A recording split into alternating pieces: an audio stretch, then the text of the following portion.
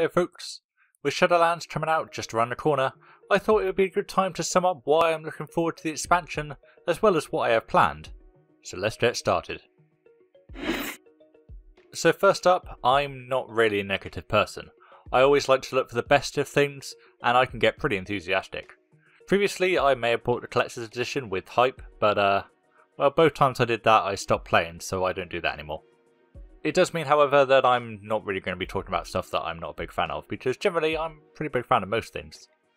Now then, to understand why I like what I like, let's talk about what I'll be doing. I'll be raiding normal, then heroic, we don't touch mythic. I'll be pushing for mythic plus keystones, might step foot into the arena at a pretty low skill level mind you, and will certainly be trying to push the solo content and challenges as far as they can go. And some roleplay, getting back into that now. So with that all done, first up, it's the options. I know some players may feel restrictive, but I am in a group that doesn't care about what covenant you pick, though, so I'm just lucky that I get to pick the Night Fae. Happens to be the best for what I want to do, and happens to be my favourite covenant. But even so, I don't feel pressured, I am taking what I want. And the Fae do everything for me. I love my myths, I love everything about the style of fairy tales, and of course I love the druidic themes.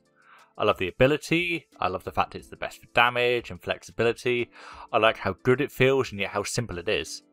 I love the soulbinds, I like the choice that there is, some are better for different roles. Since I'm only planning on playing Resto with maybe a bit of Guardian on the side if the group needs it, I don't need to worry about assigning some to each spec. I can have Nia for DPSing and solo stuff, I can have Dreamweaver for more healing intensive fights, and then Karain for soloing tougher content or tanking. Fae also have, in my opinion, the best quests in the game ever. I like a lot of the stories in Shadowlands. I think the main storyline is the best they've done, the Kyrian campaign is great, Revan Dressstone is fantastic, and most of the characters are engaging to me. I personally like it when Blizzard decide to venture into new lore, and really have an emphasis on exploration, which I think this expansion's doing. Speaking of all this choice, it's the same with the legendaries.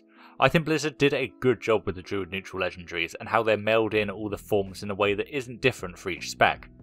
I am not in a situation where I have to pick the best conduit or whatever for each fight, so I can respec and such as much or as little as I feel.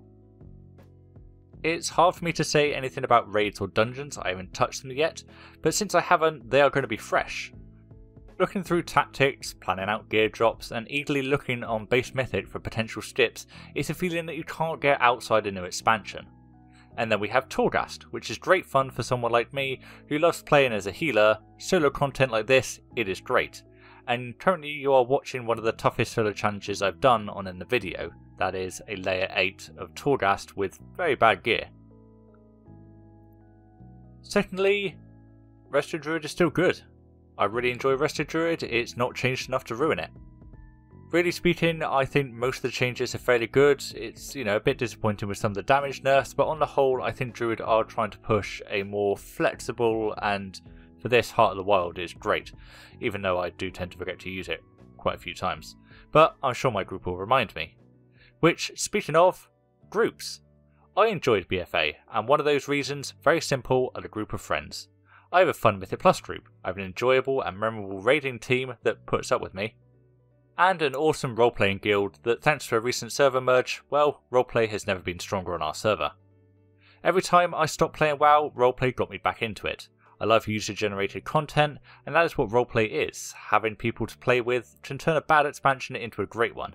It's amazing how many complaints about an expansion can become non-existent with friends by your side. I know I will enjoy Shadowlands because my friends are playing it alongside me. As for other stuff, challenges. I like challenges and hopefully have a few good ones lined up. With the Torghast delays, I am working towards the Speckless Druid. My aim is not only to get her up to level 60, but have her complete an entire Torghast run. Is that mad? Maybe, we'll see. I want to keep doing challenge videos, even starting to formulate a plan for mythic runs with 5 druids, each able to perform only the role of their affinity, not their actual spec. That one might take a bit of work though. As for the rest of the game, I think the Moor and World quests are just there. They aren't going to be bad and I'll do them, but it's hard to be excited about them. I do think, however, there will be less time needed to get up to scratch, what with the Torghast change to its gating, which means I can spend more time on ults earlier on. Speaking of plans, let's talk about the channel. Starting off with a huge thanks to the currently 95 subscribers. I know it's a simple button press, but it does mean the world to me that there are that many people out there who want to hear what I have to say. I am looking forward to a new chapter of WoW, but with a different perspective because I have this channel now. I know my mic and editing aren't always top notch, something that I probably shouldn't advertise, but I like to think that I go into deep detail on the subjects I do cover, as niche as they are, and obviously I intend to keep that up and cover practically everything on the subject that I choose to talk about.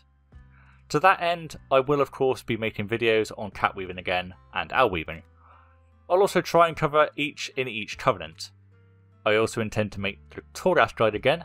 My original plan was to live stream my leveling, but I work in an online toy shop, and with Christmas and lockdowns I am way too busy, so I don't think that will happen, nor will a flurry of videos at the start, I'm afraid.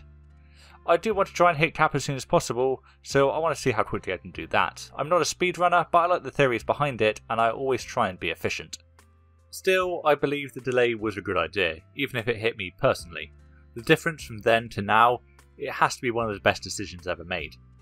And it's given me more time to research as well, so my guides on all things, from gameplay to conduits, can be precise as possible when I get round to them, which should be up soon after stuff sort of settles at the start. However, in the new year, I want to work on heroic boss guides.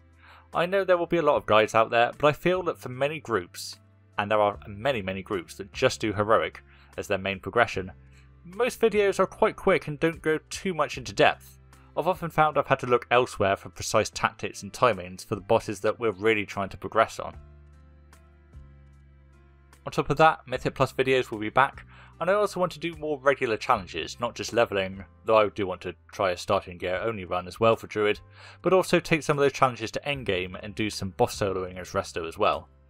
No idea how well that will work, but I have faith. I want to maintain at least 2 videos a week in the new year, which hopefully will be around the time I'll get a new microphone and a new chair, one that won't squeak.